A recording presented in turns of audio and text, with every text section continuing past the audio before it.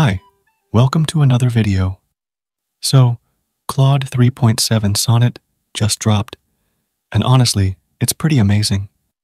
Like, Anthropic has been doing some really cool stuff lately, and Claude 3.7 Sonnet is no exception. It's super powerful, really fast, and the reasoning capabilities are just next level. Anyway, today I thought I'd show you guys how you can easily create your own AI agents using Claude 3.7 Sonnet with Vectorshift. Now, if you've watched my previous videos, you probably already know that Vectorshift is one of my favorite tools for creating AI agents because it's super intuitive, has a drag-and-drop interface, and you don't really need to code anything, which is always great. But if you're new here, don't worry. I'll walk you through everything step by step, and by the end of this video, you'll have your own AI agent powered by Claude 3.7 Sonnet up and running.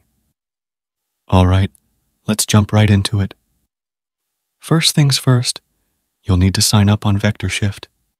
They have a free plan, which is honestly pretty generous, and should be enough for most of you guys to get started.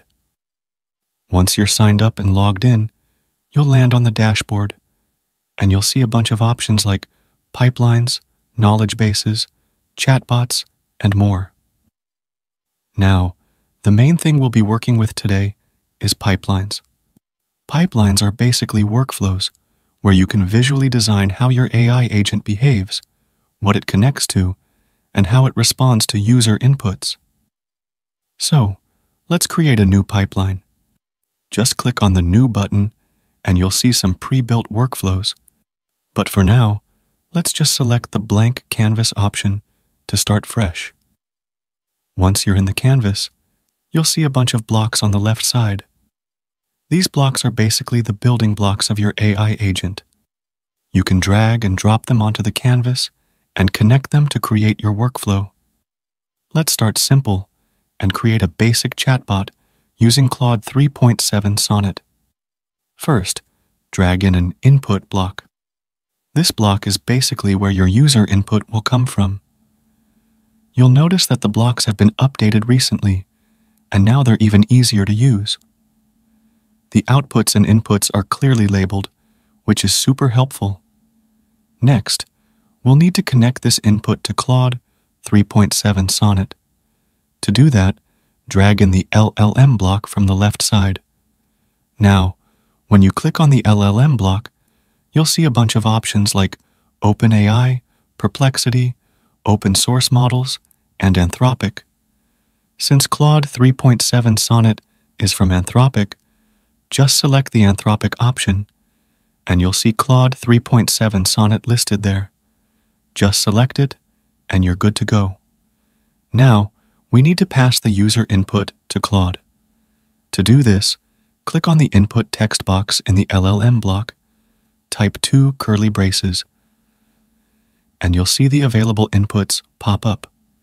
Just select input1.text or whatever your input block is named, and it'll automatically connect the user input to Claude. You can also add a system prompt here if you want to customize how Claude behaves. For example, you can write something like, "You are a helpful assistant specialized in answering questions about technology," or whatever suits your use case. Once that's done, let's drag in an output block.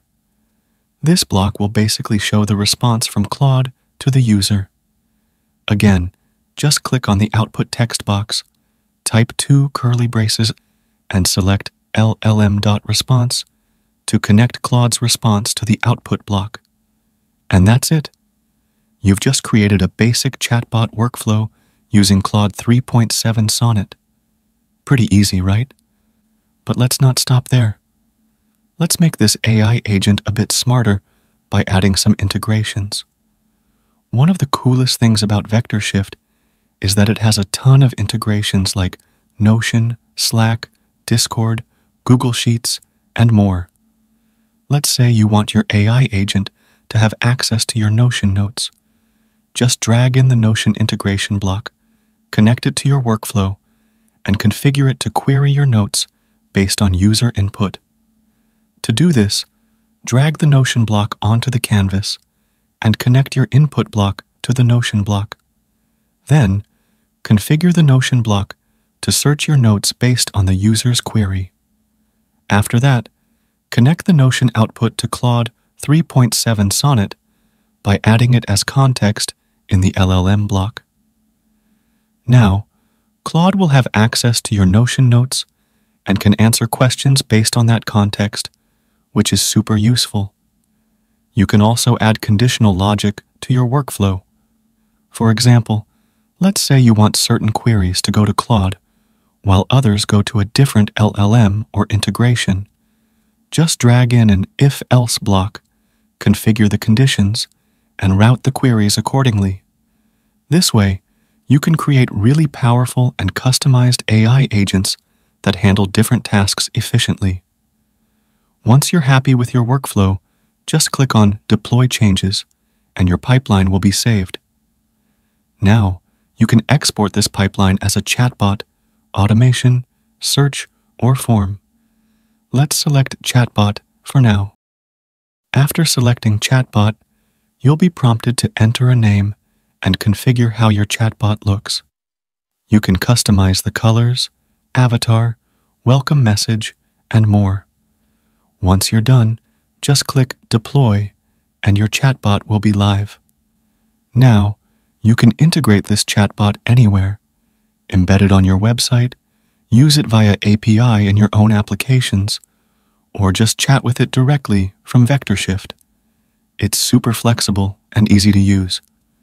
Apart from chatbots, Vectorshift also lets you create knowledge bases, voice bots, bulk jobs, portals, and evaluations. For example, you can upload your own documents to create a custom knowledge base that your AI agent can reference. Just upload your files, and your AI agent will have instant access to that information, which is pretty awesome. You can also create voice bots that use Claude 3.7 Sonnet to handle voice interactions, which is great for customer support or virtual assistants. The possibilities are really endless. Overall, Claude 3.7 Sonnet combined with Vectorshift is a super powerful combo. Claude's advanced reasoning and large context window make it perfect for creating intelligent AI agents, and Vectorshift's intuitive interface makes it accessible to everyone, even if you're not a developer.